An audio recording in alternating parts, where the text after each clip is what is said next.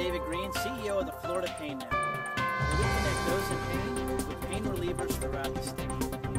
The topic for today is sacroiliac joint pain and radiofrequency ablation.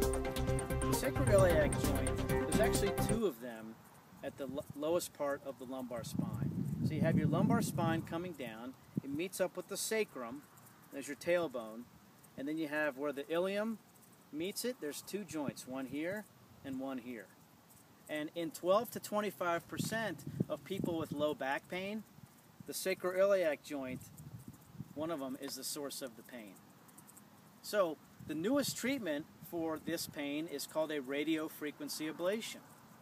I mean, physical therapy can help, chiropractic treatment can help, anti-inflammatories and some other medications, but the latest and greatest treatment is a treatment right around the joint called a radiofrequency ablation, where the pain doctor can put a needle in and heat it up and deaden the tiny little nerve branches that are supplying sensation to this joint. Now you can't see those on this model. These are just nerve roots coming out, and the pain doctor stays away from those. But over half of patients in studies, it's been shown, get over 50% relief from the radiofrequency ablation.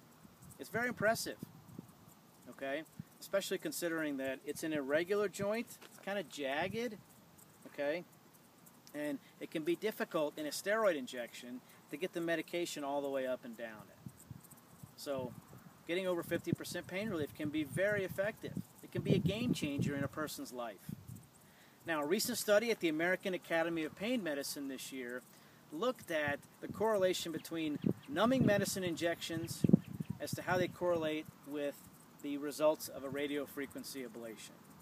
Normally, before you're allowed to have a radiofrequency ablation, a pain doctor would inject some numbing medicine around this area, and if you got good relief and then it wore off, you get a radiofrequency ablation. What this doctor showed in his research is that even if you didn't get a really good pain relief from the numbing medicine, most of those people still got excellent relief from a radiofrequency ablation. Very interesting.